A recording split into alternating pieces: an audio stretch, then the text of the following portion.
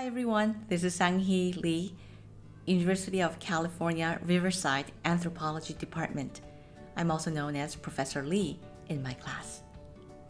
This is day 20. It's been 20 days since I've stayed at home, working from home, following the shelter-in-place order.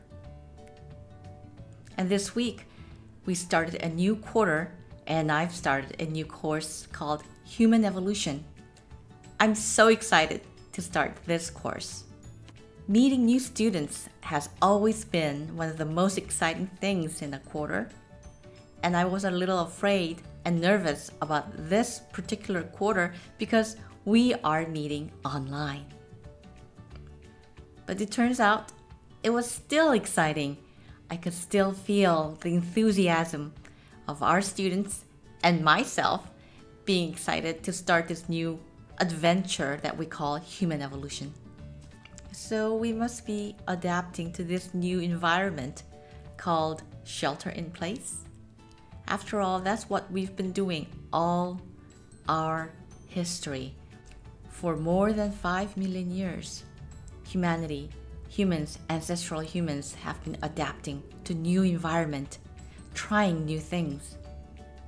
One thing that I noted is that this new environment drastically reduced my physical activity. My phone tells me that I walk about 500 steps a day.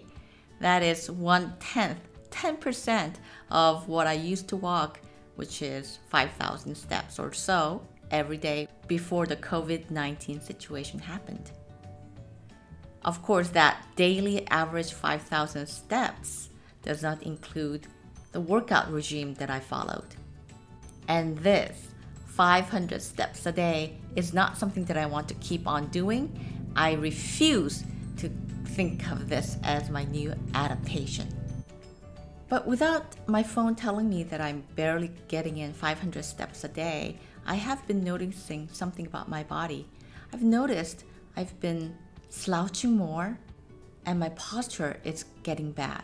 You know what that means? That means that my core is getting weak.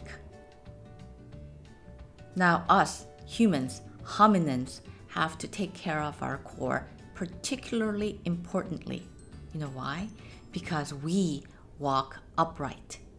Yes, our bipedalism, walking upright on 2 legs, makes it that much more important that we keep our core healthy. Unlike other animals who walk on 4 limbs, we have our body weight going through our spine. Our lumbar vertebrae take the toll of our body weight. Therefore, it is critical, it is so important that we keep our core healthy and strong. In 2 weeks, we will learn about bipedalism, how bipedalism defines our humanity.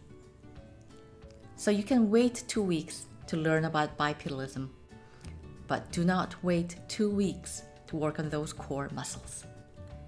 I will post a link to a great workout video after this video. It's a total body workout in 7 minutes. So stay tuned, get ready to work out those core muscles and other major muscle groups of your body, and I'll see you next time. Stay well, stay healthy.